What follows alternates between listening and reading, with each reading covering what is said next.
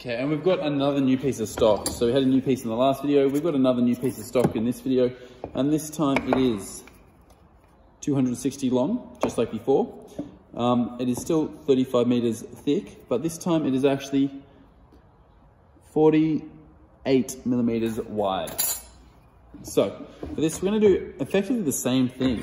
So for 48, you're gonna go 24,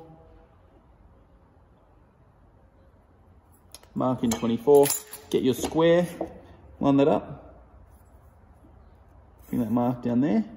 Nope, that didn't work properly. Make sure it's sitting flat. Bring that down there, like so. And then we're gonna use, once again, our compass set at 60 millimeters in radius. And draw that on. Now, it's important to keep these the same because of the next step.